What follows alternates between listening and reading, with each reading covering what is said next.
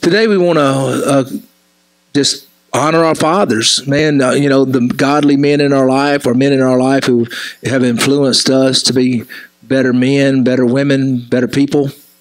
So today, if you're a father, I'm asking if you would to stand. We want to recognize you. If you're a father today, would you stand with me? Ben, don't you stand up. All right, fathers, I want to play a video for us while we're standing here in honor of our fathers today.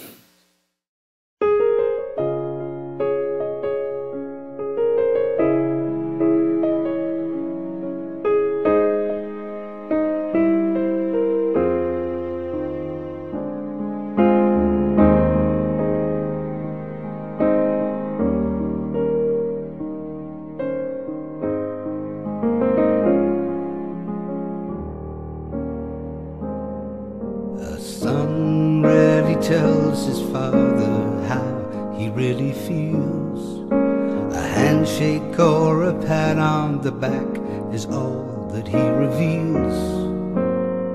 I'd like to right that wrong here in this little song. Thank you for shaping my life. Thank you for teaching me all you can. You are no ordinary man. No, no, no. You make me everything I am. Thank you for taking the time. Thank you for showing me the way. And thank you for being there when I need you. Thank you for every single day. Now I've been blessed with a son of my own. Got my own bedtime stories to tell. If I can raise him half as well as you raised me, guess I'll be doing pretty well. Thank you for your guiding hand. Thank you for making my dreams come true. You're an extraordinary man, and I hope you're as proud of me as I am proud of you. Thank you for giving me life.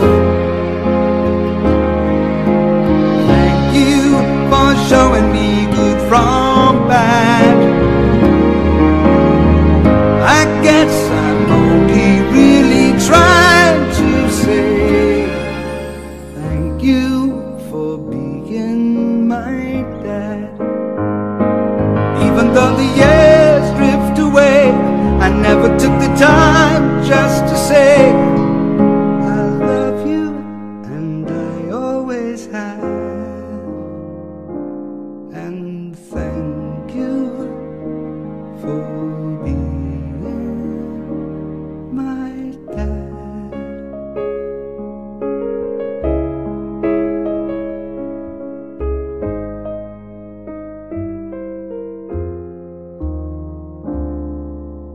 Thank you for being my dad.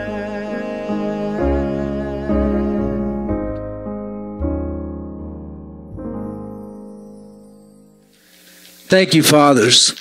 There's nothing quite like a godly dad. It's really not. To have someone that truly tries to be what Jesus has called them to be. What do you think of when you hear the word father? Unfortunately, for many of our children today, when they hear the word father, it's not a pleasant thought. I'm going to ask you, if you would, to turn in your Bibles with me to the book of Ephesians chapter 6. Ephesians chapter 6. In Ephesians chapter 6, I'm just going to read one verse. And I'm going to read verse 4. In Ephesians 6, verse 4 says this. It says, "Fathers, do not exasperate your children. Instead, bring them up in the training and the instruction of the Lord." You know, one of the things that's changed the most in my culture today, in my lifetime, in our culture, in our society today, and in my lifetime, has been the role of men in our family and society. What seems to happen is that we find more and more single moms raising their kids by themselves, and dad having very little to do in the lives of their children. And we find many times that dads are not the stabilizing influence in the life of a child that he should be and that he's called to be, and that he's actually ordained by God to be. We find instead the emasculating of men in our society, the feminizing of men in our society. And men are no longer taking the active role of godly and spiritual leader in the home and in our country today. And what we have produced is a generation of young men now that are angry, that are frustrated about how life is turning out. There seems to be among our young men a seething anger and deep frustration that leads them many times to abuse alcohol and drugs, dropping out of life, quitting on the marriage, quitting on their family. In the book of Jeremiah, chapter 32, verse 18, there's a scripture that's also repeated in Exodus that basically says in Jeremiah 32:18, "You show love to thousands, but bring the punishment for the parents' sins into the laps of their children after them, great and mighty God, whose name is Lord Almighty." It could very well be the sins of the parents passed on from generation to generation. And how often we see that the men of our culture today are simply inheriting that which was passed on to them, this anger. You see, the reality of it is this, that men are ordained by God, called by God to be the spiritual leader of the household. And in the book of Ephesians chapter 4, in the verses we read, it says, "Fathers, do not exasperate your children." And you see, that word exasperate means to make them angry, to frustrate them. And I wonder how many of you today are frustrated by your fathers. Maybe you always felt like around your father you were never quite good enough. Or maybe you felt like you could never do anything right. Or maybe you felt unwanted or unneeded or insignificant. And unfortunately, this sin is passed on from generation to generation. Fathers passing on this frustration, this emptiness, this disappointment, and this anger to their children and to their children's children. Today there are so many young men and women walking around still looking for affirmation from their fathers, from men who were supposed to be their fathers. You see, for when a child does not receive the love and approval of a male father in his life, it leaves a void, it leaves an emptiness, because that's not the way God created it. That's not the way God ordained it. You see, I believe that many of us here today have experienced the very thing I'm talking about right now. Because we did not have a responsible man we could call daddy. We struggled throughout our life trying to figure out what it really means to be a man, wondering whether we had what it takes to even be one.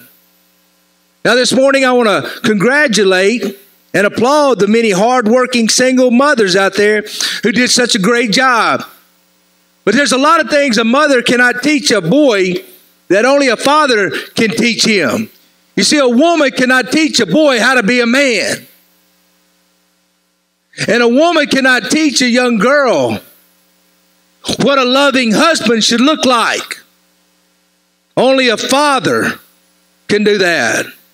Fathers make a difference in the lives of their children. And if we are going to make a positive difference in the life of our child, then we must have a voice in the life of our children. I've often said that the only hope for America today is revival in the church. And the problem with America today is our churches aren't doing what God has called them to do, and we're not becoming and being what God has called us to become and be.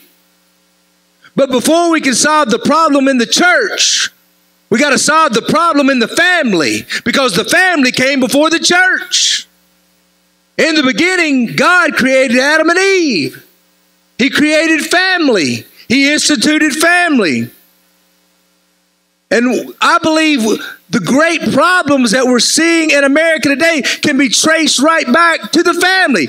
Whether it be crime, whether it be drugs, whether it be education, it goes back to the family. And let's put it where the problem really lies. It lies in the dads. It lies in the men of our culture today, in our society. We need dads to be the men that God has called them to be. Today, men, we need to rise up once again.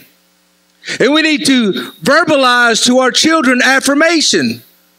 You see, I believe one of the most important things a father can do is understand the power of his words. Jesus says that by our words we'll be justified, by our words we will be condemned. You see, there's a power in words. Life and death are in the power of the tongue. And every time a dad speaks, he either speaks life or he speaks death. And we don't need to miss that. Do you realize in the New Testament, I actually looked it up last night, in the New Testament, God only speaks audibly 3 times. And one time he's quoted. So I'm going to read you those scriptures where God actually speaks audibly in the New Testament. One time is found in John chapter 12, verse 28. Then a voice came from heaven. I have glorified it and will glorify it again, talking about Jesus. And Jesus quotes Matthew 12, verse 18, when he's quoting the Old Testament, when Jesus says, here is my servant whom I have chosen, the one I love and whom I delight. Now I want to read you the other times that God speaks audibly in the New Testament. In Matthew chapter 3, after the baptism of Jesus, verse 16 and 17. As soon as Jesus was baptized, he went up out of the water. At that moment, heaven was open, and he saw a spirit descending like a dove and alighting on him. And a voice from heaven said, this is my son, whom I love. With him I am well pleased. In Matthew chapter 17, verse 5, when Peter, James, and John are taken up on the mountain and Jesus is transfigured before them, Peter makes a statement and then God speaks. And it says in Matthew 17, verse 5, while he was still speaking, a bright cloud covered him, and a voice from the cloud said, this is my son, whom I love. With him I am well pleased. Listen to him. You see, God rarely spoke in the New Testament audibly. And yet, the 3 times that God actually spoke was to affirm his son. The 3 times he spoke was to affirm Jesus. You see, if God, the perfect Father, speaks affirmation to his son, how much more should we as earthly fathers affirm our wives and our children? You see, when a dad is involved, the children know he is present because he speaks to them. And he must speak words that affirm. Now, how do we speak words that affirm? Well, first of all, we need to communicate a sense of belonging, a sense of close relationship. Notice the first thing that God said. This is whose son? My son. This is my son. How do we speak words that affirm? We communicate a sense of belonging. These are words that move the heart of a child, put a smile on their face, be it a boy or a girl, to hear the words that gives children a sense of belonging. You are mine. You're my son. You're my daughter. And when we communicate words of approval and belonging to our children, the young boy no longer has to look to a gang leader to tell him who he is or whether or not he's important. You're my son. That by itself makes you special. You're all mine. You see, when a man speaks to his daughter, and lets her know that she is his, that she is precious to him. She doesn't have to look for another man to give her affirmation. She doesn't have to seek out the approval of someone else who may exploit her or abuse her or take advantage of her or sexually uses her, maybe beats her up and dumps her as he looks for the next one in the same shoe. And I believe the reason that women today are open to abuse and sexual abuse is many times because they didn't have a father that affirmed them and let them know how special they were in his sight. I remember one time when my daughter was very little. I was probably about 5, 6 years old. She didn't know I was standing outside her door as her and her little brother were in the room playing. And I heard her saying to her brother, "My daddy calls me princess. What does he call you?" I wanted to say knothead, but I didn't know, But see, that meant something to her, that daddy called her princess.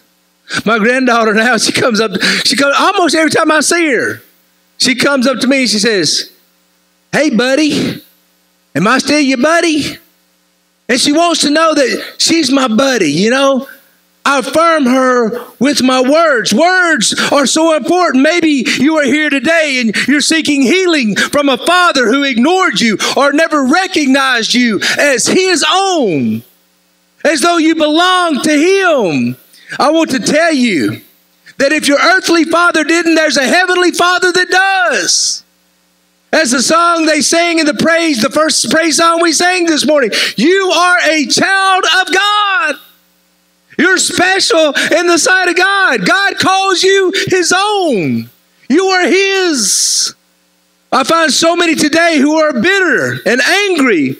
And I come to tell you that even if your earthly father did not give you the things that you need and the affirmation that you need, there's forgiveness in the name of Jesus. And you may have never heard these words from your earthly father, but you can hear it from the heavenly Father that he loves you and that he cares for you. Often when we do not get the love and approval from our earthly father, it's hard to imagine that our heavenly Father cares for us. Many times we relate to the heavenly Father like we related to our earthly father. If we didn't seem to ever please our earthly father, then we wonder, can we ever please our heavenly Father? If our earthly father abandoned us, then we look at God. God's going to abandon us in our times of trouble. But God's not like the earthly father. God's the perfect Father. God doesn't strive to be like man. Man should strive to be like God. We should try to emulate him as the Father that affirms.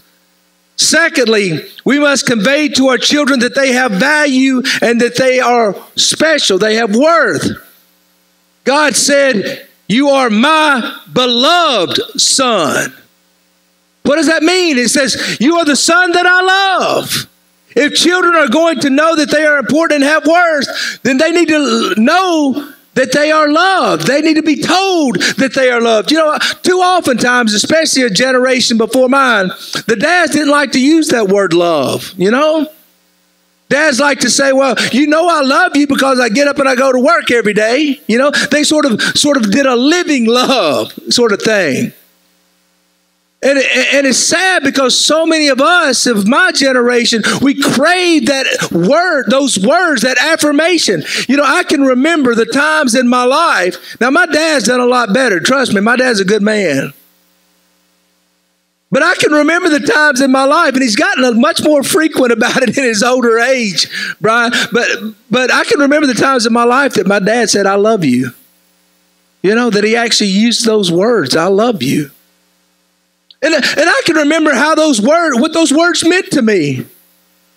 I can remember how I just took them in and absorbed them into my heart and soul like a sponge. We need to know that we are loved. A large percentage of children today don't live in the same home as their fathers. But that should not prevent the fathers from interacting with their children and letting their children know that they are loved by them. Let's think of it this way. God and Jesus didn't live in the same house for a while. The Father was in heaven and Jesus was on earth. And so what did God do? God in an audible voice affirmed his son. You are my loved son. I love you. I love you. Fathers, we don't know what kind of world our children are living in. And we need to take the time out to let them know that we love them, because there are many temptations and challenges out there for them. In all three temptations of Christ, they all occur in the Gospels. And the temptations of Christ recorded in all the Gospels, they occur after the baptism of Jesus, and then the Holy Spirit drives him out into the desert. But it's after God has said those words, "You are my beloved son." After that point, he's tempted by Satan. Do you remember what the first words of Satan were to Jesus? "If you are the Son of God." Now God had just told him, "You are my son." You see, many voices will compete for your children's attention. But if they have heard the voice of a loving father before, no other competing voices will throw them off course. Each time Jesus heard Satan say, "If you are the son," he was able to refer back to the relationship and the affirmation of God, his Father. We as fathers must affirm our children, so when they are in the desert with the wild animals, those affirming words of the Father, let them know how special that they are and how they are loved. Fathers must speak words that convey to them that they have value and worth. Let them know, let your child know every day that they are special and that they are loved. Thirdly, we must convey to our children that we are pleased. "This is my beloved son, in whom I am well pleased. You bring me pleasure," is what God's saying. "You bring me pleasure. I love watching you." You ever been around small children lately? Man, watch me.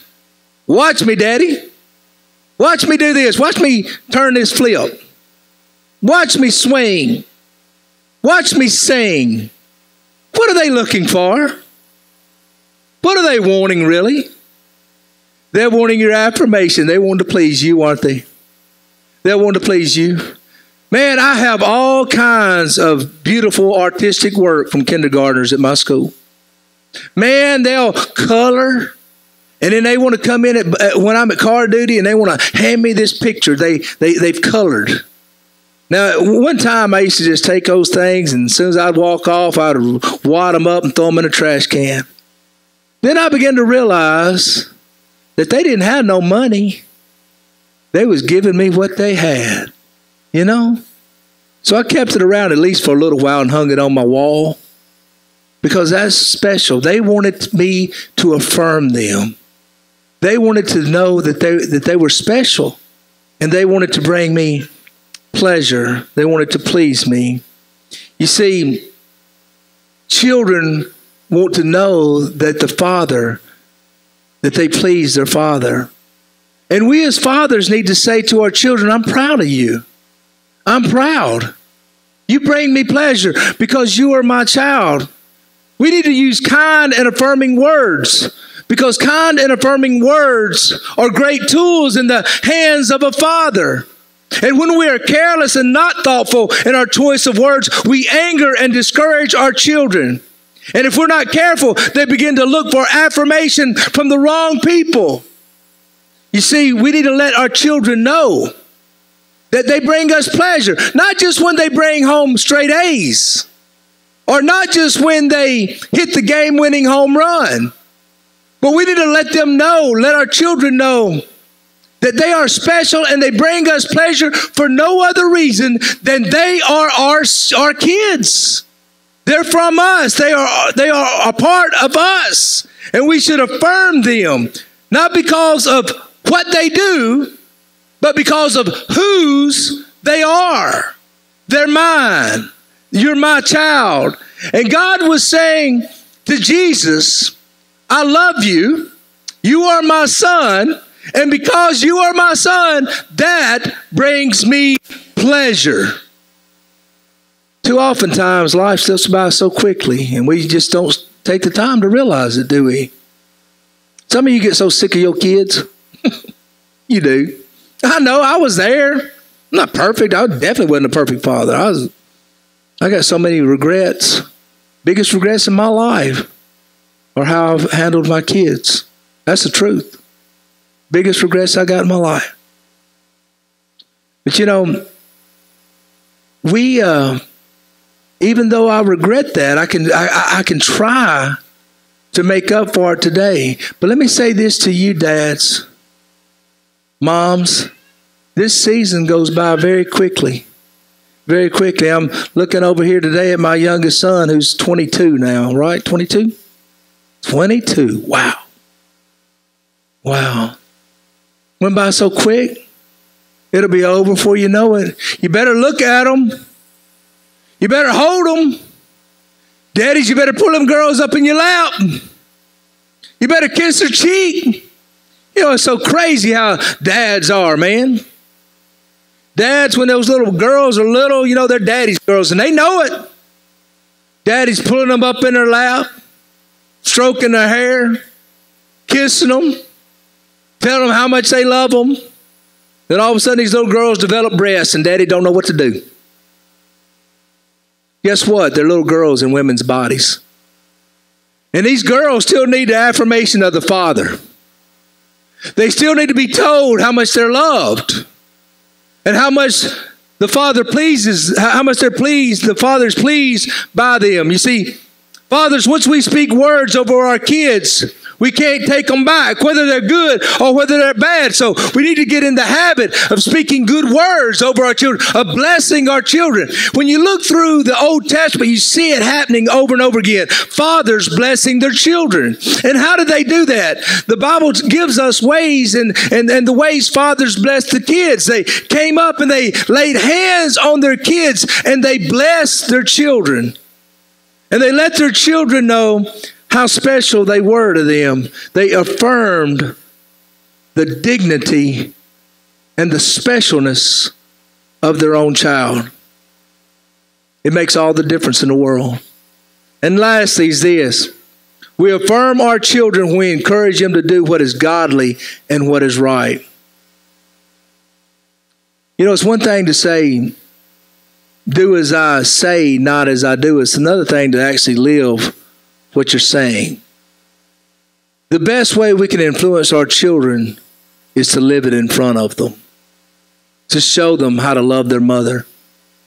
You know, I've heard it said before that the best way a father can show that he loves his kid is by loving his mother. Because what better illustration of safety and protectiveness and stability in a child's life than a father loving his wife, loving the child's mother. The Bible says in Ephesians chapter 6, verse 4, fathers, do not exasperate your children. Instead, bring them up in the training and the instruction of the Lord. You see, fathers, it's your responsibility. It doesn't say mothers, it says fathers. It's your responsibility to bring up your child in the way of the Lord. It is your responsibility to lead your child to Jesus by your words and by your life. It is our job as dads to challenge our children to walk in the straight and the narrow. Challenge them to accept our faith and beliefs and values. Challenge them by modeling godly behavior in front of them. Challenge them to move to another level in their praise and worship of God. Challenge them to live worthy of a calling in which they have been called. Challenge them to become involved in the church and in the things that matter to God. Challenge them to cultivate a relationship with the Lord Jesus Christ by loving God and loving their neighbor. Challenge them to read their Bibles and to pray and to go to church. Challenge them to accept Jesus as Lord and Savior of their lives. Now I'm going to read you an astounding statistic. Fathers, listen to this. When a father is saved and involved in the religious instruction of a child's life, 92% of their children become Christian. 9 out of 10. The most influential thing in a child becoming a Christian is the father, not the mother, not the preacher, not the Sunday school teacher. The father. 9 out of 10 children follow in the father's footsteps. It is your responsibility, Father, to lead your child to the Lord. Now, as I do this message and preach this message this morning, maybe there are some of you today that regret you never had a father that affirmed you. I want to remind you of what Galatians chapter 4 verse 6 says. Because you are his sons, God sent you the Spirit of his Son into our heart, and the Spirit who calls out, Abba, Father. Now that word Abba actually means daddy.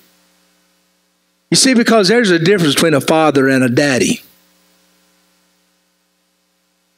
Any man can father a kid.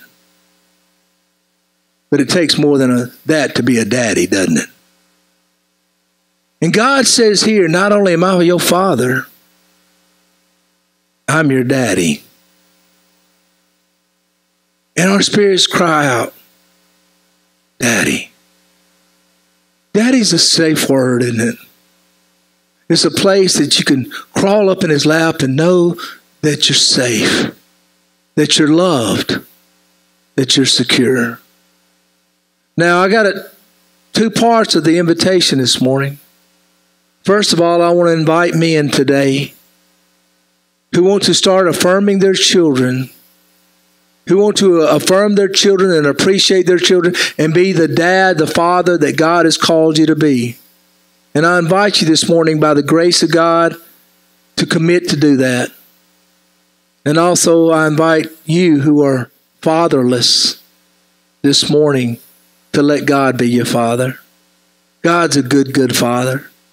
He invites you this morning, if you didn't get all these things from your dad, he invites you this morning to crawl up into his lap and to let him love you and to let him be your father, to affirm you because you are his child and he is your Abba. So I invite you this morning to just look past the sins of your father the best you can and try to forgive him. And just let God be the father to the fatherless this morning. Would you stand with me?